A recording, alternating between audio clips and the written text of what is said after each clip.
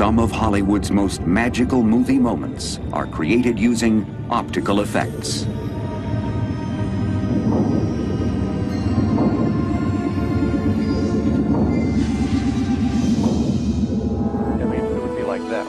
Elements which could never be shot together are filmed separately and then combined seamlessly into a single image. Now in complete control! Almost every film ever made contains a number of optical effects, and sometimes that number is in the hundreds. Four-time Academy Award winner Ken Ralston is known as a modern-day master of optical illusions. Today, we'll catch up with Ken as he embarks on a new project at his longtime home, George Lucas's Industrial Light and Magic. We'll also find out how optical effects help make King Kong come alive. And we'll meet the legendary Linwood Dunn, whose optical printer changed the way films were made. Coming up, we unveil the secrets of Hollywood's optical magicians on Movie Magic.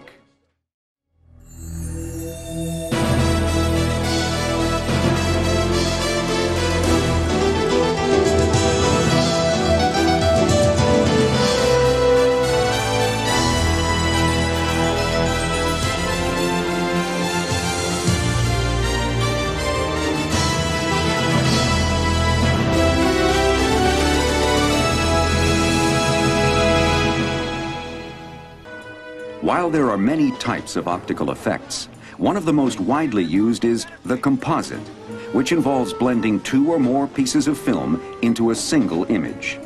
This process is not as simple as it sounds. In the early days, composite shots for films like The Great Train Robbery were done right inside the camera. Director Edwin S. Porter shot the moving background first, covering a portion of the lens. He then rewound the film, covered the other portion of the lens, and shot the actors.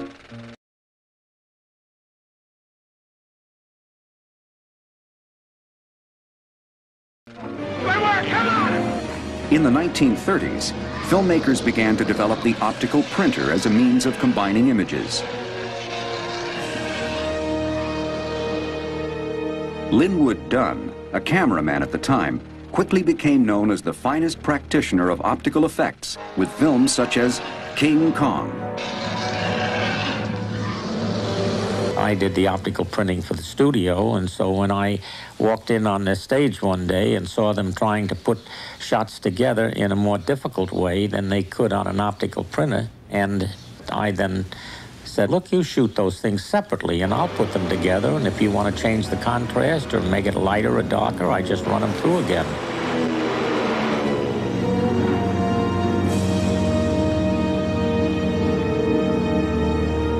Five years later, in 1938, Dunn was presented with an especially difficult optical challenge. He had to combine shots of stars Katharine Hepburn and Cary Grant with a full-grown leopard named Baby. The optical printer was used in bringing up Baby because they found early in the film that the trained leopard was a little too dangerous to have in with the principal actors. The shot, for example, where up in the hallway, Cary Grant walks through, gets in an elevator, the leopard follows him, and then Hepburn follows the leopard, were all shot separately. But we always had to shoot the leopard first because we wanted to see how fast he walked. そして次にグラントだけのショットを撮影し、最後がヘップバーン。3つのショットを合成して完成したものがこれです。I don't want anything to do with a leopard. Go on, baby, down the stairs. Dunn eventually created complex opticals for nearly 1,000 films, including Cimarron, The Hunchback of Notre Dame, and Orson Welles' Citizen Kane.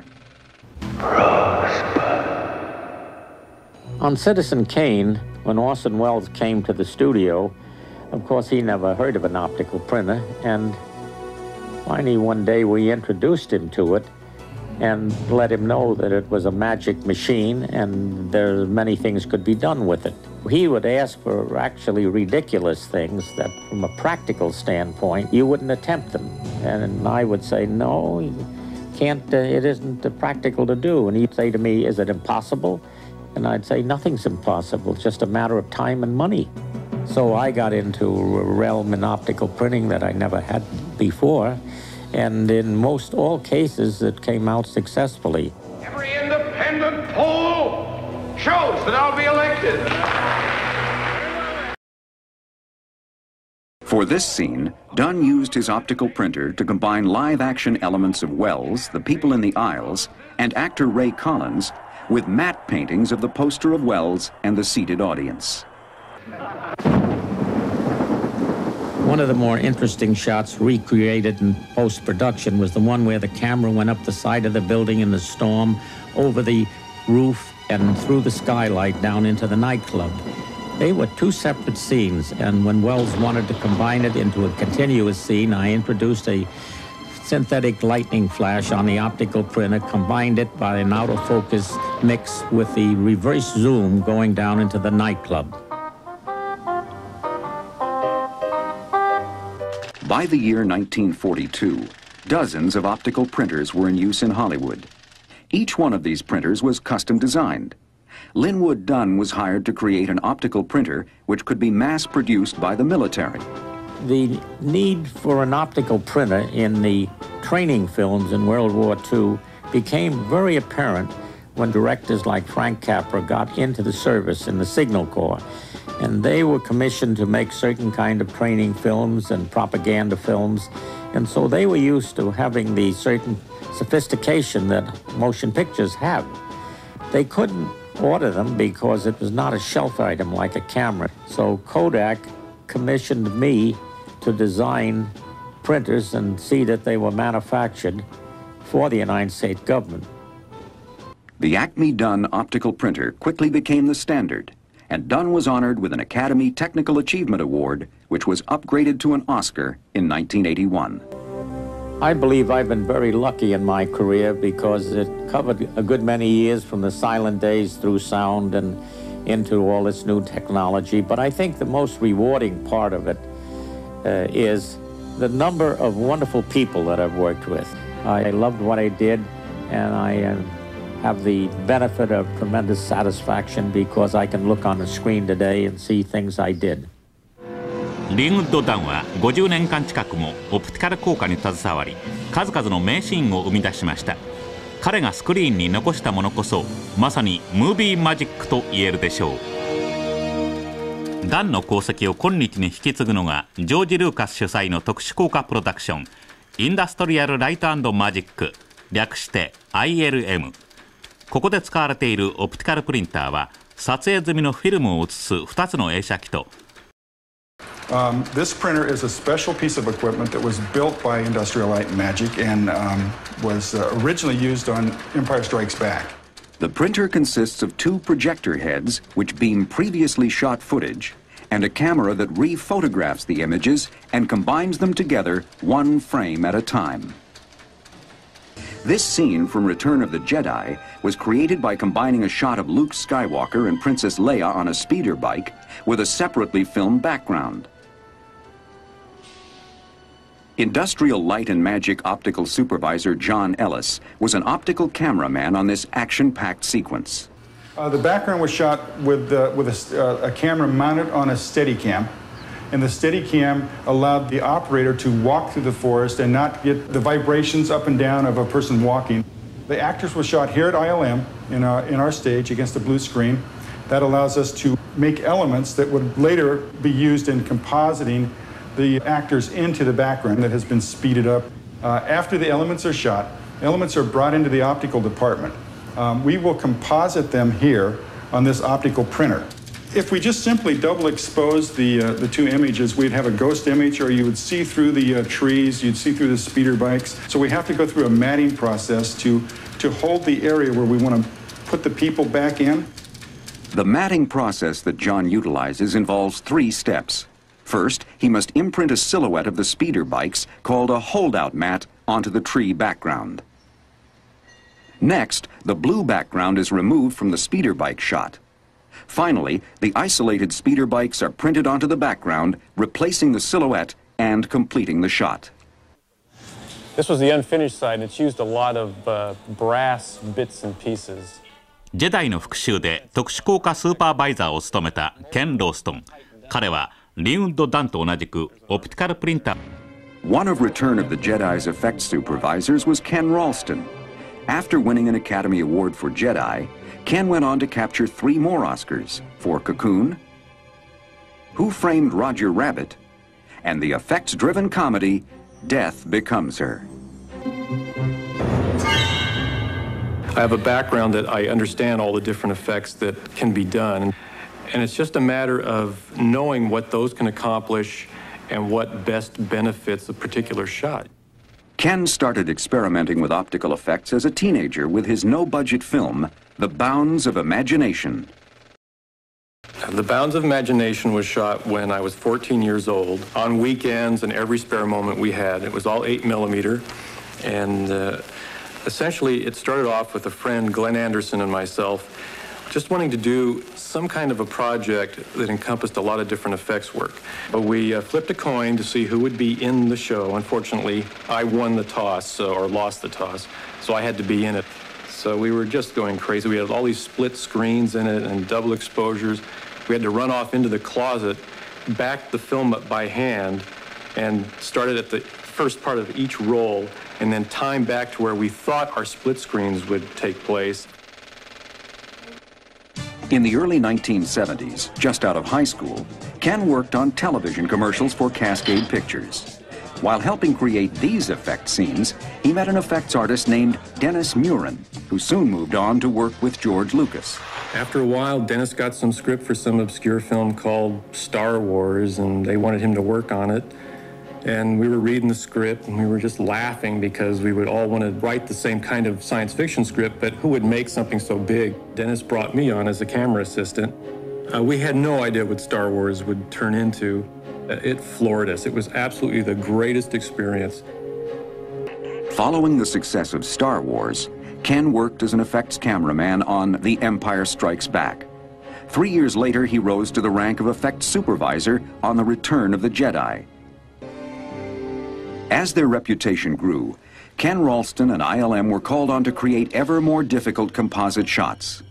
In this scene from Back to the Future 2, star Michael J. Fox appears as 3 different characters.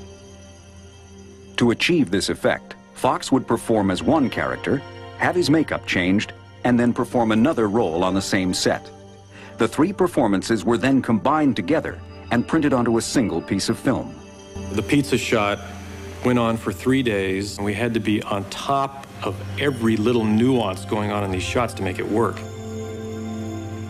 Ken Ralston is an effects artist who specializes in compositing multiple images. His Academy Award-winning work in Death Becomes Her utilized his background in optical effects, along with cutting-edge digital technology. The whole shots in Goldie Hawn, the ones that seem to need the computer graphics the most are the real beauty shots, the close-ups, where you really see the texture inside the hole, even though it's a subtle effect. This experience with digital technology is becoming increasingly necessary for effect shots that are ever more complex. It might be nicer to get more happening in here so we could do more, bend his arm a little bit more, so it's not just such a stiff feeling like that.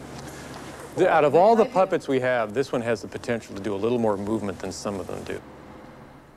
Today, Ken is starting work on a big-budget television commercial about a toy army that attacks a refrigerator filled with Perrier's sparkling water. This will require several live-action elements, such as animated dolls, a bicycle, and a toy car. These elements will be integrated with toy soldiers created as computer-generated imagery, or CGI. This will require some elaborate compositing techniques. Ken first meets with producer Clint Goldman and production designer Harley Jessup to plan how the effects will be executed.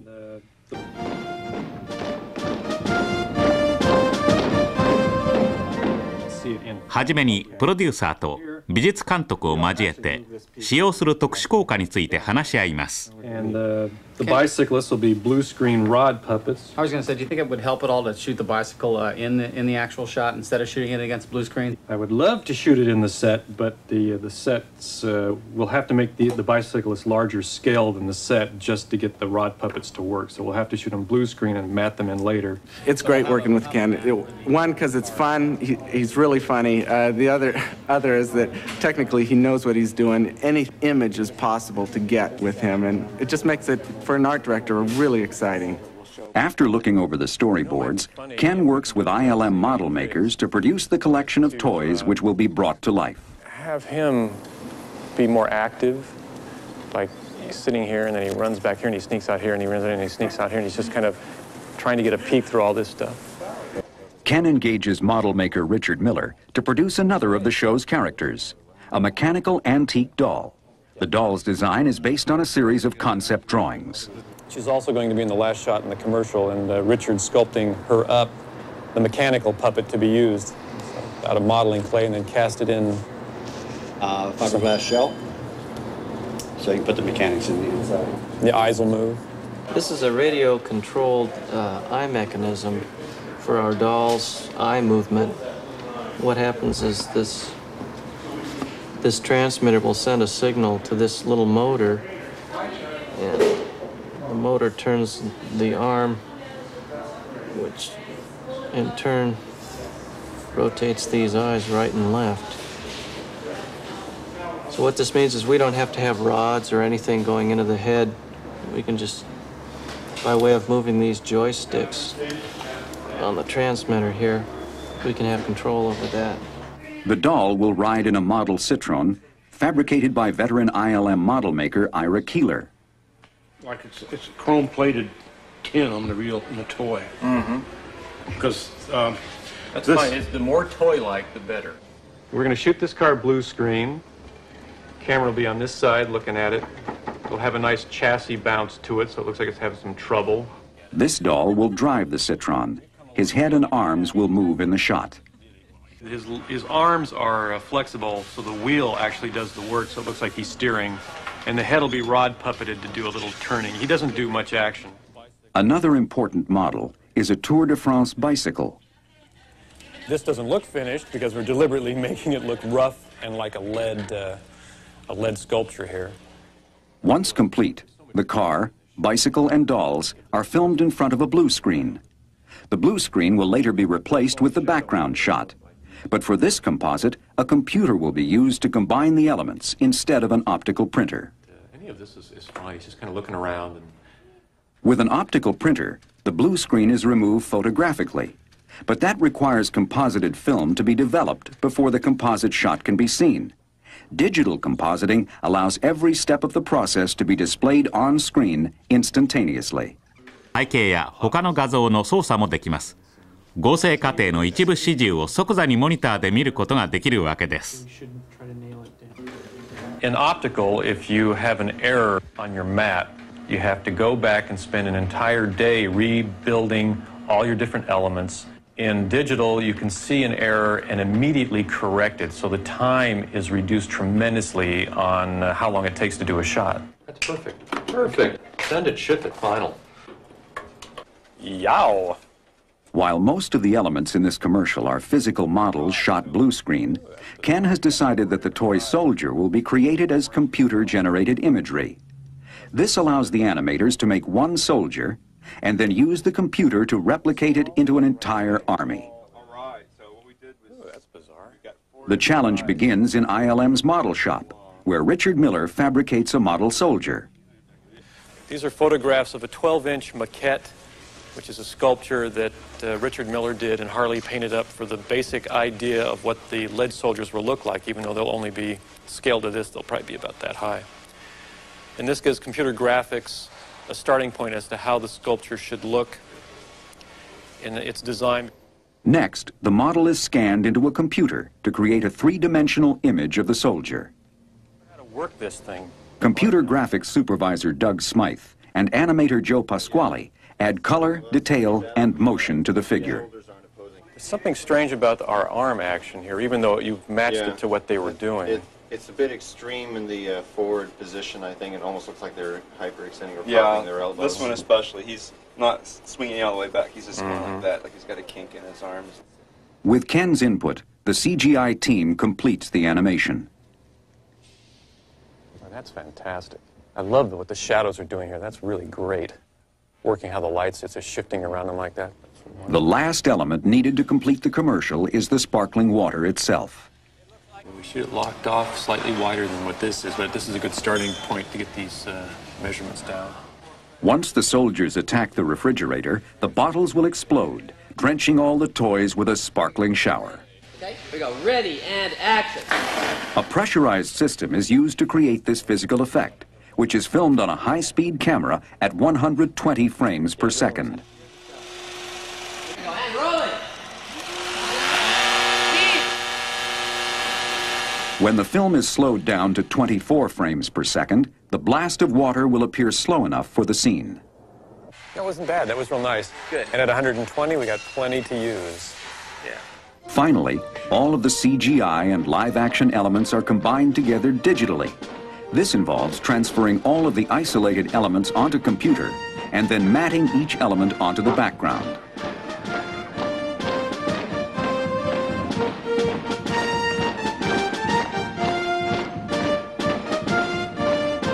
The result is a perfectly rendered CGI army brought to life in a mechanical toyland of epic proportions.